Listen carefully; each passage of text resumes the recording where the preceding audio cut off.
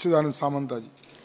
माननीय अध्यक्ष महोदय, मुझे इस बिल पर बोलने के लिए आप समय दिए, इसलिए मैं आभार व्यक्त करता हूं। On behalf of my party Biju Janata Dal, I stand to support the public examination prevention of unfair means bill 2024 introduced by Honorable Union Minister Shri Jitendra Singh ji. I believe the intent of the bill is very good to preserve the value of the public examination as a test of merit.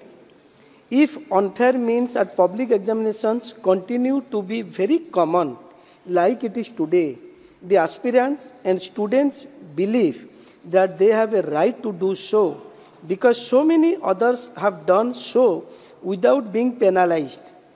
Cheating leads to delays and cancellation of examination, adversely impacting the prospects of millions of youth. In the absence of any specific law to deal with unfair means and offences commented in the conduct of public examinations, we welcome the legislation from the Government of India. In this context, I would also like to mention in our state, Odisha, always all examinations are conducted with fair means till date. No paper leaks, etc. is being reported like other few states reported frequently. In this context also, I would like to appreciate the checking malpractice and organized cheating in government recruitment exams, proposing a minimum imprisonment and also fine for persons and organizations indulging in such illegal practices.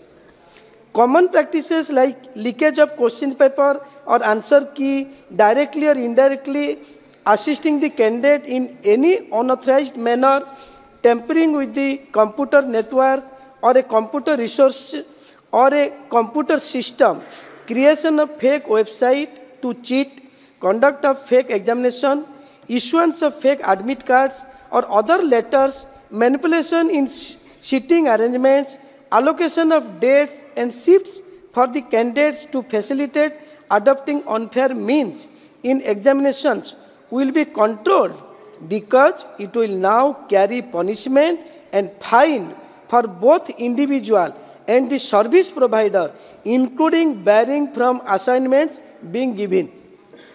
I am from the field of education and I am surprised and shocked by the new ways that some notorious students and ill-intentioned people are coming up with.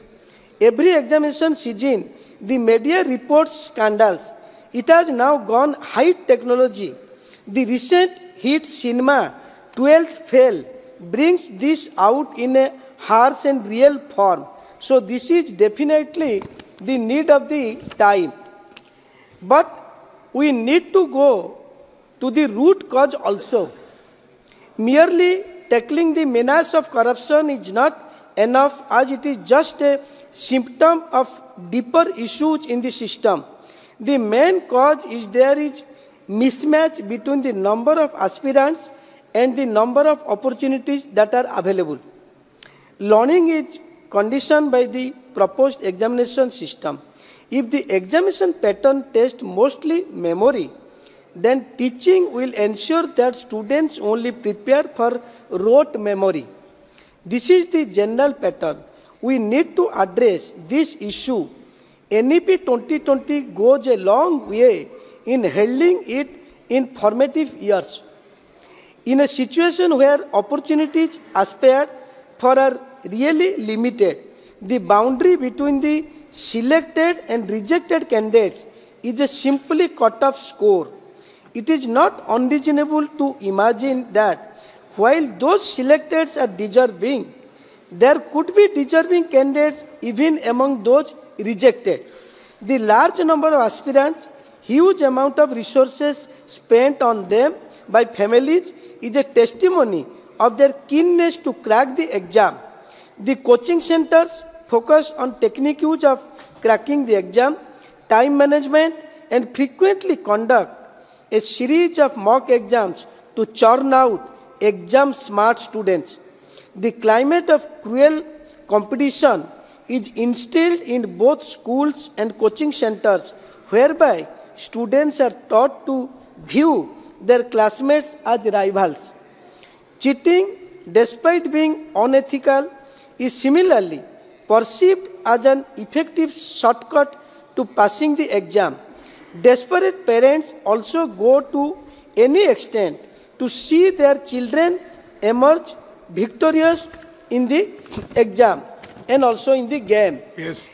In this Indian educational setup and context, the element of fear underlies most activities associated with learning and assessing. The presence of fear is often justified as being important for learning and is used to scare, threaten, or intimidate children. Fear associated with consequences of not learning takes precedence over the joy of learning.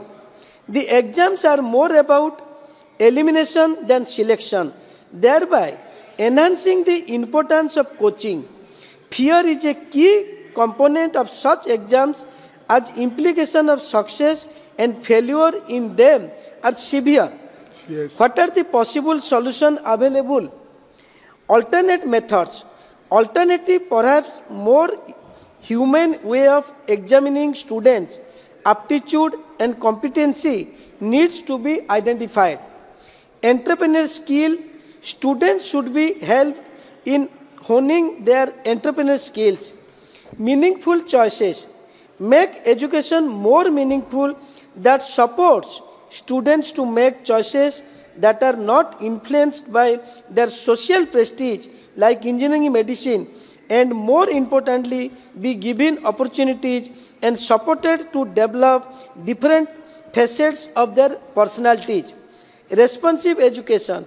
Make education responsive to employment skills required.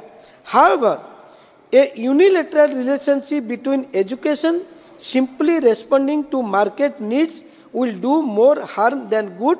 I hope these issues are addressed behaviorally and we stand to support the bill. And in this regard, I also request Honorable Minister to see that financial punishment and imprisonment should be lessened in case of the students' matters. It should be more strict for the agency or the institutes or the centers, those who are really practicing and motivate the students to adopt the unfair means. In case of financial punishment and imprisonment, should be less to the students, those who have no knowledge when they adopt this method during the examination. Thank you very much, sir.